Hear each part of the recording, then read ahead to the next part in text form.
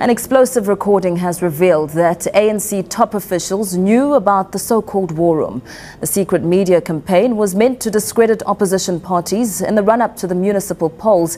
eNCA reporter Karen Morn has more on that story. She joins us live. Karen, thank you for joining us. Now, the ANC has been on the defensive since revelations emerged on the so-called war room.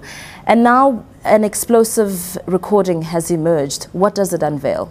Well, it's actually several recordings, 3 hours worth of them. And essentially what happened was that PR consultant Sihle Bolani brought this court action against the ANC, basically claiming 2.2 million rand in public relations services that she'd given to them during the run-up to the municipal election period. Claimed that she'd been part of an organization called the War Room, which included people on her version like Fat Joe, the DJ, and a number of other individuals, where they would essentially reinforce positive messages about the ANC, but also go for the jugular on particularly the EFF and the DA. And there was this allegation, the most serious of all of them, that there would be doctored posters produced to depict Julius Malema wielding a firearm and suggesting that he was, in the words of Sihle Bolani, somewhat of a lunatic. So, of course, huge denials from the ANC, basically saying no, that Sihle Bolani was a volunteer, that there was a miscommunication about what exactly her role was, a sort of distancing, that the ANC would never do anything that would violate the electoral code, etc., etc. Now we have these series of recordings in which the ANC GM, the general manager, Ignatius Jacobs, who is the same person who signed a document on an ANC letterhead saying, well, we'll pay you, Sihle Bolani, 1 million rand for your services, is now heard on recordings saying things that suggest that he knew exactly what this particular group of people were planning to do. He at one point speaks about, I know all about propaganda and subterfuge and spy tactics, etc., and I know what needs to be done, but I put that in the hands of Shaka Sisulu and Joseph Nkadimeng, and because of resources they haven't delivered. So that is the most serious thing about all of this, because while we all know and understand that in an election environment, you are going to do whatever you can to score points against your opposition, where it starts going over the lines of legality is producing fake posters and doing things which are seen to suggest that Julius Malema is inciting violence, when in fact that is not the case.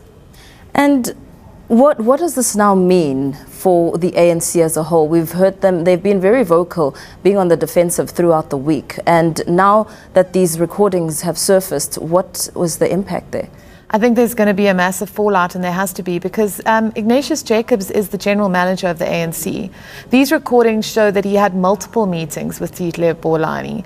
I think it's also very serious for Shaka Sisulu and Joseph Nkadimeng, because the recordings show that Ignatius Jacobs was questioning Joseph Nkadimeng about this big issue of the 50 million rand, which of course was the issue that grabbed the headlines. He says, where is this coming from, this 50 million rand? And we hear Joseph Nkadimeng say, well, we were hoping to raise that, but we didn't reach our target.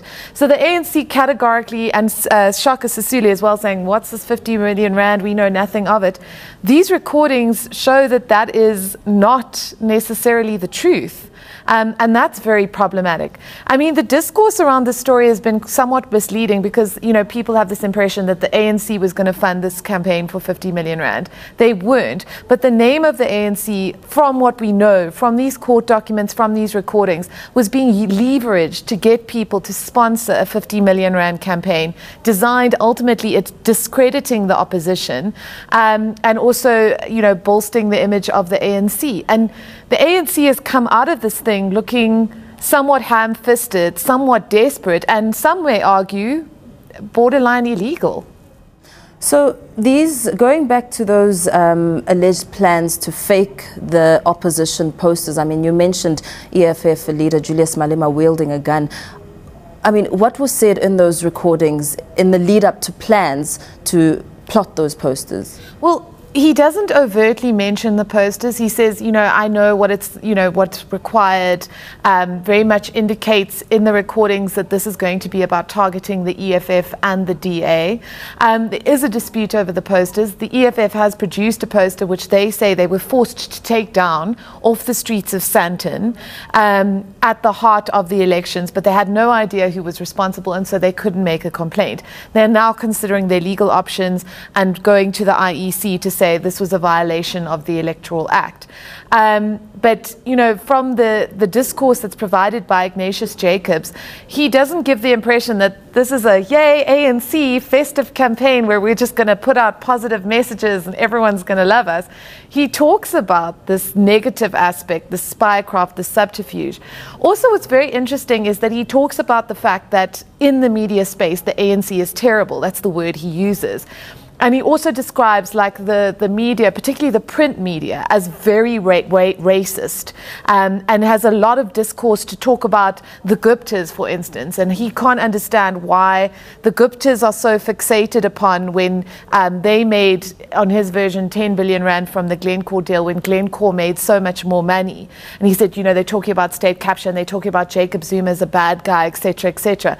So apart from the obvious kind of issues of legality around potentially creating fake posters, apart from the weird and desperate way in which the ANC tried to claw back some sense of media push and did so in a very strange way that's revealed, there's also this kind of insight into how the party thinks about the media, and how on the version of Ignatius Jacobs, who is the general manager of the party, on his version is quite terrible at managing those perceptions and managing the message that they want to put out there. Some interesting developments to come. Thank you so much for your time.